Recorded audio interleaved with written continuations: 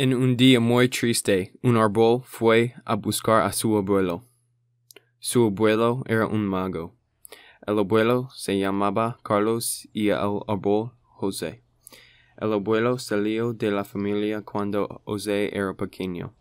Él salió porque tuvo una mala pelea con la familia y malas cosas sucedieron. Carlos no veía a José en mucho tiempo porque nadie sabía a dónde estaba. José quería encontrar su abuelo y dijo las malas noticias sobre el abuelo. José encontró a su abuelo muy rápidamente, pero su abuelo estaba confuso.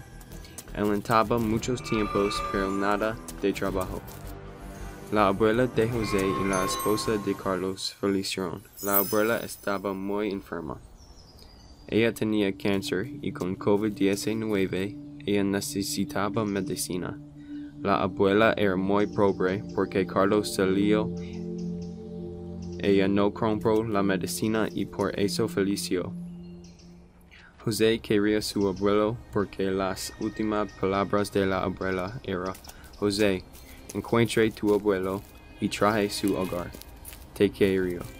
Con este, José estaba determinado a encontrar su abuelo porque él quería tener una buena relación con su abuelo y hacer su abuelo orgulloso.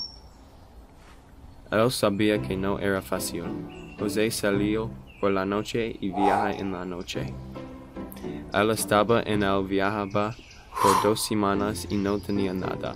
Entonces, cuando José estaba en el bosque y José vio un mago, él intentó llamar la atención del mago. Primero, José no sabía que el mago era su abuelo y el abuelo ignoró todo. Entonces el viento vino. El viento era la abuela.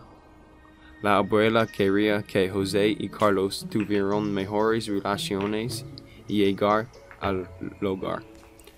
Ahora, ellos empezaron el aviso los dos. Entonces José recordó algo sobre su abuelo.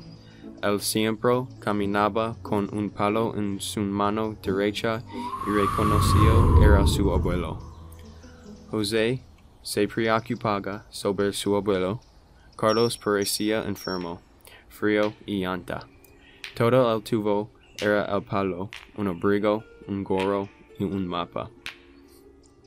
José intentó ayudar a su abuelo, pero su abuelo no lo conocía a José. Él estaba muy bajo la última vez que Carlos lo vio. Ahora José es más alto y muy diferente. José estaba muy triste y cansado, pero él estaba pobre. Todo el tiempo el viento vino, el abuelo y yo hicieron una mejor relación. Entonces el abuelo empezó a reconocer que el árbol era su hijo, que era mayor y más grande. Eran las 6:30 en otoño y oscuro cuando finalmente ellos se reconocieron. Primero, el abuelo ignoró a su hijo. José quería hablar, pero no trabajó. Él le dijo que la abuela ya falleció, pero el abuelo no lo creía a José. El abuelo estaba muy confuso y triste.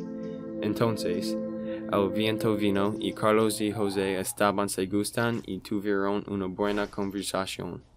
Carlos comenzó a creer que José estaba diciendo sobre la abuela. Era muy triste, pero ellos se convirtieron en una relación buena. José persuadió que su abuela viniera a casa con la familia, porque la familia es todo.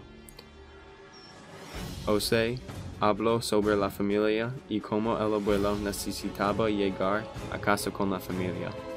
El abuelo estuvo de acuerdo.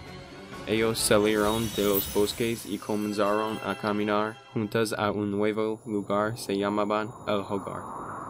Ellos vivieron felices por siempre. Al fin.